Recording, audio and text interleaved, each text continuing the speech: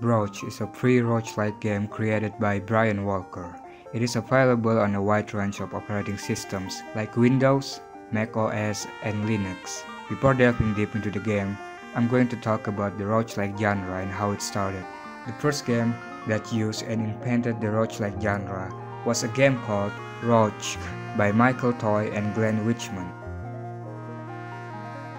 The game was a big hit and it was released to a wide range of platforms, from PC to early video game consoles. The game consists of procedurally generated levels, turn-based gameplay, grid-based movement, and permadeath. The game is essentially a dungeon crawler. Player will go through sets of random dungeon/level layout with a random item drop and enemy placement, making it a game that is worth coming back to.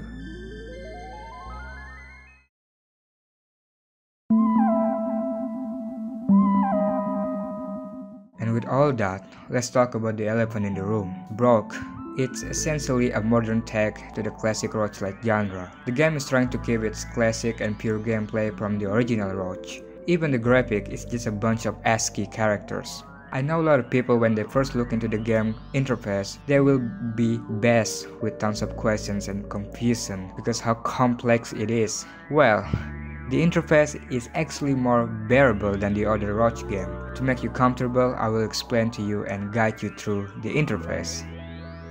Let's start with the UI. On the left side is your character status, and below it is a display of the nearest item in your area. It can also display the enemy stats once you attack or getting close to them. Now to the top is a status/history/situations report. On the bottom you have more options to choose, like auto explore, resting, searching, menu, and inventory. And you can navigate/interact with this interface using your mouse. Most other Rogue games simply can't let you do that. The game doesn't have any sound at all, but hey, it's my time to shine, you know. I can recommend some music that can potentially be a good companion for your dungeon delving.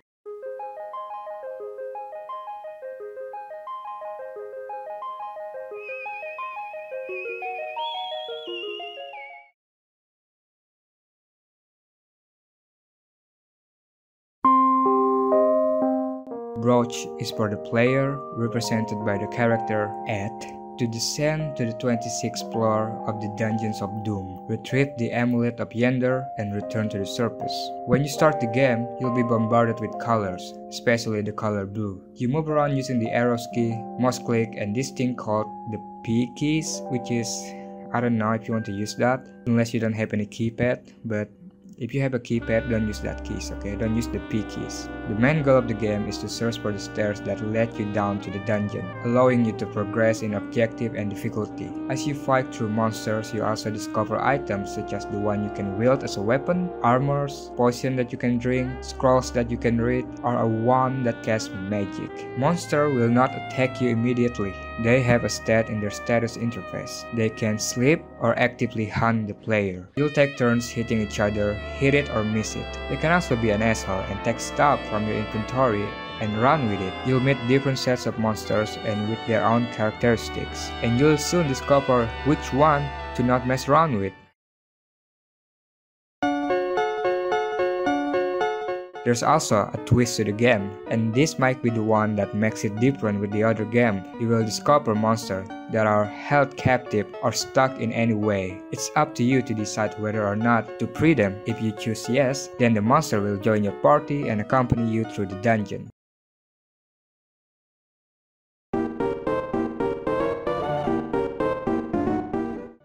The monster also affects the level as a whole, especially the blood. The blood is a flying creature that are like the kamikaze. There's a pink blood which explodes and releasing poisonous gas, and pit blood that explodes and opens a giant enormous hole which the player falls on. The environment can either help you or mess you up. Bursting a blood-wort seed pot releases a cloud of healing spores, but a turret will hurt you real bad.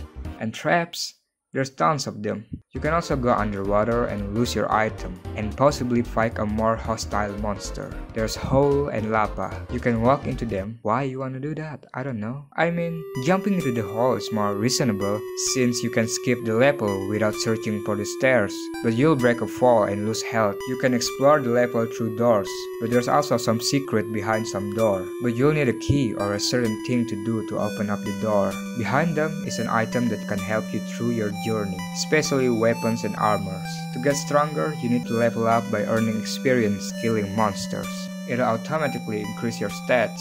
You can also get a temporary strength by quaffing a potion. You can enhance your equipment by using scrolls. In terms of equipment, there's a melee weapon and ranged weapon. These weapons have their own benefits and drawbacks, making it more challenging for the player to decide which are better. But when you first pick up a certain item, they will be unidentified. You don't know what they'll do, and there's no info about them unless you use them or equip them. Healing potion will not simply say healing potion. It will be called red potion, yellow, or cyan potion. You need to drink them first, risking your life not knowing what kind of potion you're drinking. And it's also the same with the scrolls. You either got a scroll of enchanting or scroll of spawn monsters. But if you don't want to risk drinking a bad potion or don't have any potions to drink, you can recover your health by resting. Below the health bar there's a nutrition bar. The nutrition bar is filled up with food. It's basically a hunger bar. You need to take note that food does not heal the player. It's simply just to fill up the hunger bar. For the items that you can equip, you need to use the item for a certain turn, like 500 turns, and blah blah blah. It will eventually open up its stats and detail about the items. So let's talk about resource management. You can only store 24 items. You can use them, drop them, or throw them to the enemy. That's pretty much about the inventory system. It is really well designed in terms of the basic usage and also the graphical aspect of it.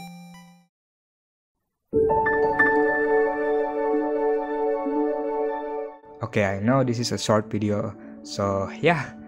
So that's Brogue, you know. So should you play this game? Yes, why not? The game is available for download or to play online on the website. I'll provide some link below in the description. The point is that the game is really good and it is trying to be as pure as the original game, which is called Rogue, and tried to incorporate a more modern take. Is it hard?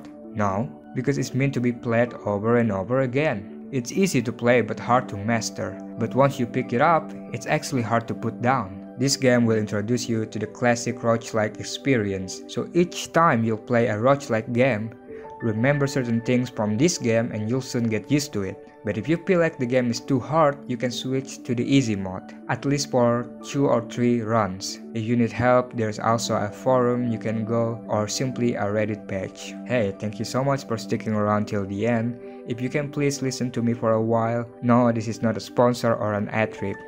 If you want me to make more videos like this, make sure to let me know. I also want to improve in a certain thing, especially language. I am not a native speaker, nor am I born in a country where the majority of the people spoke English. No.